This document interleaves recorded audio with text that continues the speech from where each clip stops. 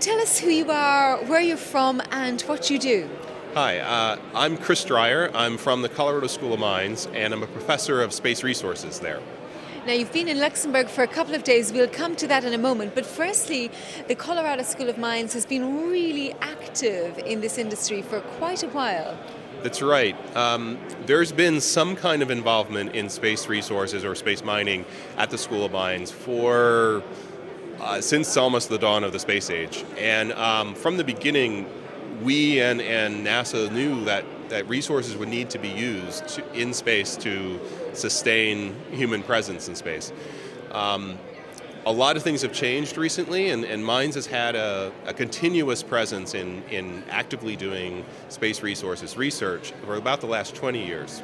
Then the last few years, things have changed significantly. We're now returning to the moon, and we are talking both the United States and all international partners about a sustained presence in space, and that's going to take the use of resources in space to enable sustained presence there. And that brings us to why you're here in Luxembourg. So for the last couple of days, you've been teaching a shortened version of something you teach back in Colorado. So tell us about what you've done here. Right, yeah. The first 2 days of this week, I and several other faculty were teaching, both here from the School of Mines, the ISU, and Luxembourg, taught a short course on space resources. And a big portion of it was based on the courses we've developed at the School of Mines for our graduate program in space resources.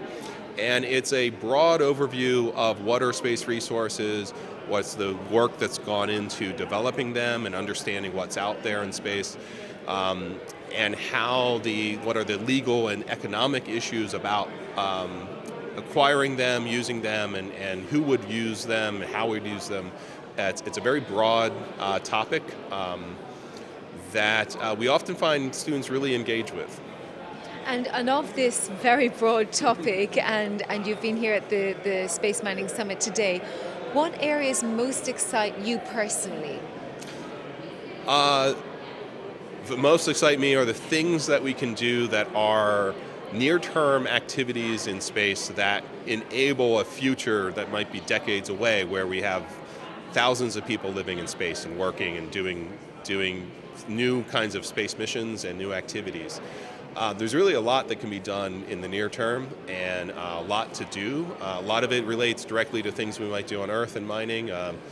We have places where engineers, scientists, economists, lawyers, and business professionals can all get involved in use of space resources.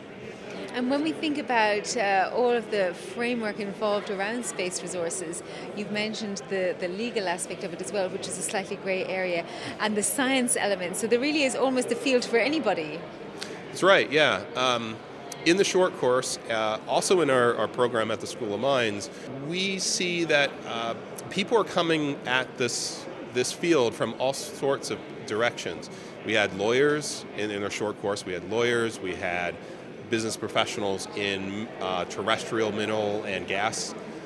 We had engineers, we have scientists, we have just simply a very broad spectrum of people, and there's a way for everyone to engage in the development of space resources. It's not just a technological question or a scientific.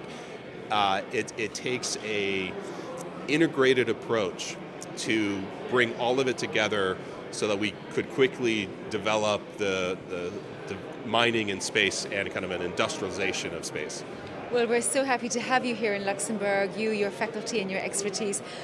I'm sorry about the weather. It's been a little bit unlike Colorado homeland, right, but it can be beautiful here too. Thank you so much for your time and your expertise. Thank you. Well, thank you very much. It is great to be here, and yeah, it is a beautiful place, even when it's raining.